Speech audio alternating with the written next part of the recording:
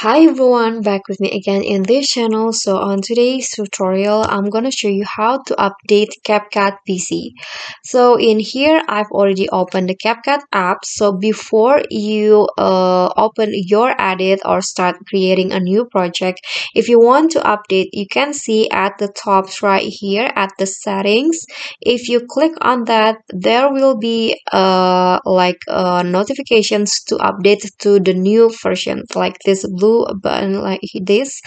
And if you want to update, so you can just click on that, and this pop-up notifications will appear.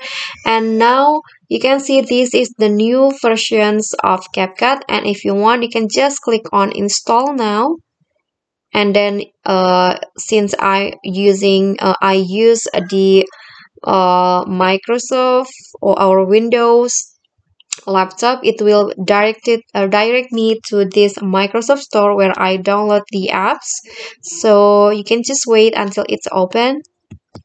Okay, so when you open the Microsoft store, it will be shown like this. And if it's like the button here can be clicked, it's because probably your laptop like mine is not supported into this version of CapCut, or your laptop has been already installed the update. So I think that's all. That is how you can update a CapCut PC. I hope this will be helpful. Don't forget to click thanks, like, comment, and also subscribe this channel. I'll see you all in the following videos. Bye.